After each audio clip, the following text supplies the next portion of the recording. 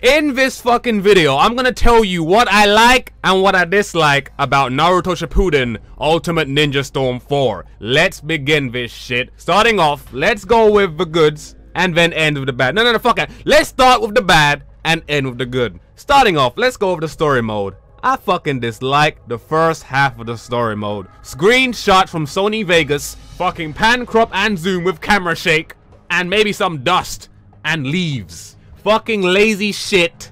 I said lazy shit. Screenshots. I wanted to skip that so bad, but I couldn't because I had to watch the fucking... I had to wait for the 3D cutscenes. Like, if you skip the 2D cutscenes, right, you skip the whole shit. So I had to wait and sit through that whole entire anime screenshot. Like, I felt so misled through all the story mode trailers. They showed us 3D cutscenes like Storm 3, and then they show us this shit. Why you hiding this shit? Why you gonna hide? Why you gonna lie to me? If you showed us this from the start with 2D screenshots in the trailer, then I would not have been so fucking shocked. Granted, they did mention it a little bit in one of the developers' videos, but it was so small, you just brushed it off. So you never really expected to see much 2D screenshots to begin with anyway. So the anime is bad enough. Making it screenshots is not making it any better. I'm telling you that right now, but let's move on. Screenshots is bad. I don't know why they did that, but it's bad. Next thing I don't like is the adventure mode. Oh my god, adventure mode is so doo-doo. That's why I have not shown any adventure mode gameplay on my channel. Fucking walk around the map, doo-doo ass map, do what?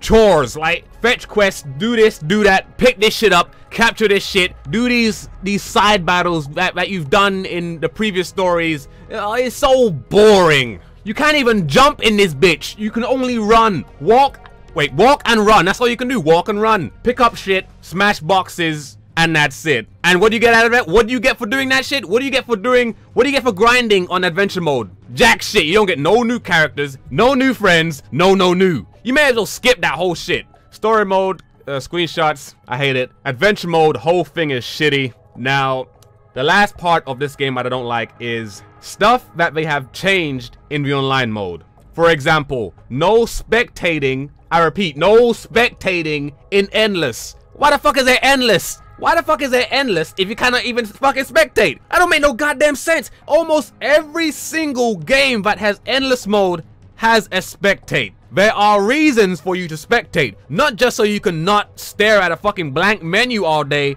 but it's to also learn what your opponent's gonna do so you can be ready for him the next match. But no. You wanna remove the whole shit so we can just stare at the fucking names. That shit is so fucking boring. Not to mention you can only have 4 players now in Endless. Fucking 4! Not 8, 4! If anything, it should be more than fucking 8, 16, 4. It's supposed to be King of the Hill, not King of the Steps. Why? And that also applies to the new tournament system as well. Why? And you know how Revolution, right? They had no spectating in the tournament, right? They made it even worse. Before in Revolution, you could spectate, but that's only once you've gone to the next match and if you lost. Here, however, it doesn't matter what happens, you are not spectating any match at all whatsoever in any tournaments for Storm 4. So no spectating at all. No spectating in Storm 4. Bruh, that is fucking sad. And there is currently a petition out right now that you can sign to, you know, try to get CyberConnect 2 to look into things. But yo, I don't know if it's gonna work on that, but hopefully it does. It doesn't hurt to try. I'll have a link in the description for that. Let's try to get that through. But that's pretty much the only things I hate about this game. The fucking screenshots in the story mode, doo-doo, adventure mode, shitty, and the no spectating in online mode, which is the core for me, because online is a main thing for me, and I'm not really gonna be paying attention to story mode much, because once you finish story mode, you're done.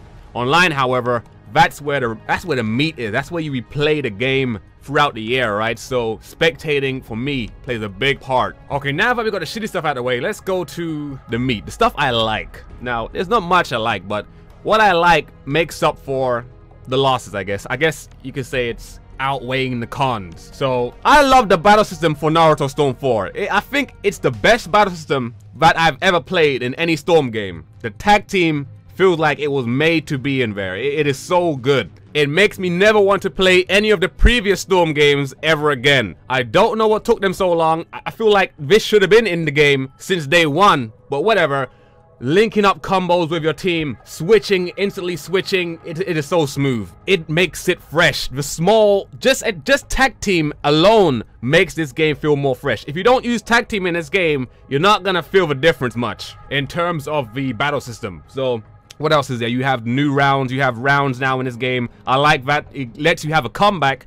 Unlike in Revolution, the only way you can get a comeback in Revolution was through the fucking broken counter. But in this, you can actually make a comeback with some actual fucking skill instead of just holding block and square. Now, speaking of counters, let me quickly touch up on this. Now, I like it to some extent, but then again, I feel like they didn't really finish this new counter system because I feel like they could have done a little more to make it more fluid. Like, when you get countered, right, once you get pushed back onto the floor, there is no rollback to quickly recover again. You're on the floor and you have to wait and then get up again, which kind of slows down the game. So I wish they just let you get countered, push back, and once you're on the floor, you can tap X and roll back up like what most attacks do when they push you back. Now, the reason why I didn't put this in my dislikes is overall, I feel like the counter is good enough. It's not annoying. That's why it's not in my dislikes. So tag team, the counters, the overall speed of the game is pretty fast paced. I like that. For the majority of free battle and online gameplay, it is smooth and snappy. Now, yes, the game is at 30 frames per second. However, I never felt that it dipped below 30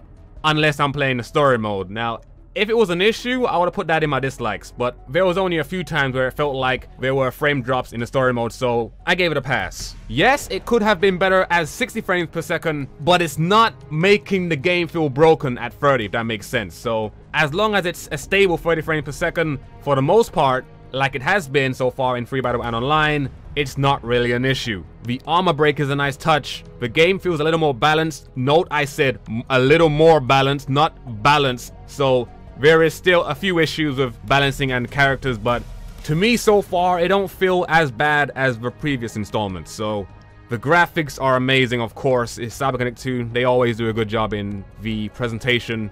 The new maps I like. That's something new. You don't normally get new maps from a Storm game, but finally we have some new maps. Let's see what else here. You also have the nature manipulation with the elements changing depending on the battlefield. That is a nice touch. However, you can turn the option off or on depending on what you like. It's pretty cool, I guess, but that's pretty much it for what I like in the battle system. And for outside of that, I would say the boss battles and the actual 3D cutscenes, the in-game 3D cutscenes, they are nice. Much better than the anime, of course. As for the boss battles, they are fun. Not the best, not revolutionary, but it's still fun to play, especially the last boss battle. It really hits home with the feels and the nostalgia. Now, I only wish that they did that from the start to the end, replacing all screenshots with actual in-game 3D cutscenes. That would have been much, much better.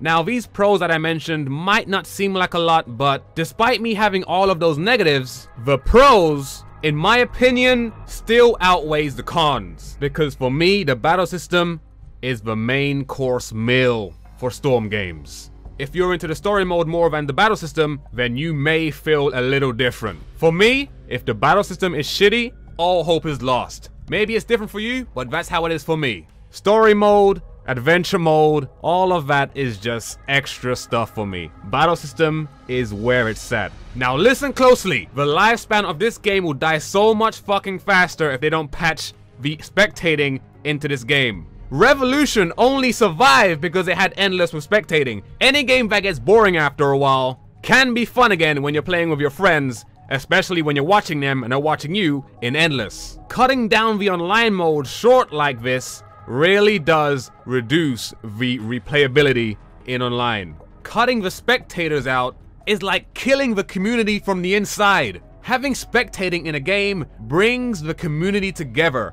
All they have to do is put it back to how it was like in Generations and in Storm 3, and it will be perfect. Let us spectate in tournaments. Let us spectate in Endless with 8 players, please. It will make the online mode so much more fun. And if you're one of the people that don't like spectating, just leave. You have the option to move away from it. Right now, we have no option to spectate. None. Anyway, that's it for me. I am done with this video. If I were to give a rating for Naruto Storm 4 out of 10, it would be a 7 out of 10. Just barely hitting 7, not a strong 7, but a 7. That just evolved from a 6. If this game came with the spectating, the 8 players and endless, a few minor bug fixes, this game would get an 8. If I were to compare this game to other Storm games, the battle system would be the best, but the story mode will fall short between Storm 3 and Generations due to all the screenshots, so it loses a few points.